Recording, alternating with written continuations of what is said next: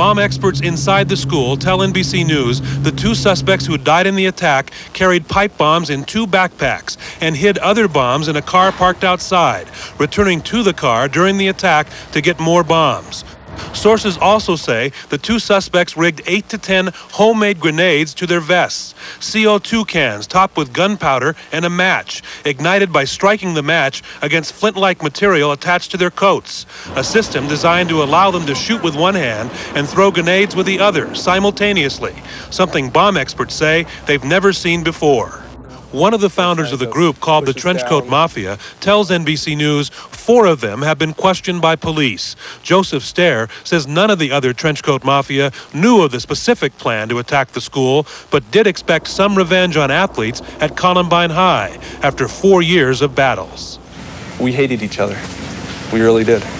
The athletes would threaten us, leave notes in lockers. As they were driving by, they'd throw glass bottles and rocks and things at us. And so their large hatred built up between the two groups.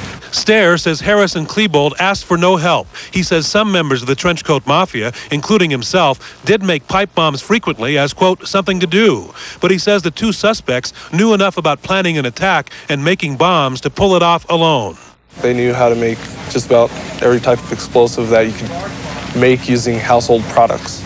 Bomb experts inside the building tell NBC News the two suspected shooters died together in a back corner of the library, both victims of self-inflicted shotgun blasts, their weapons all around them.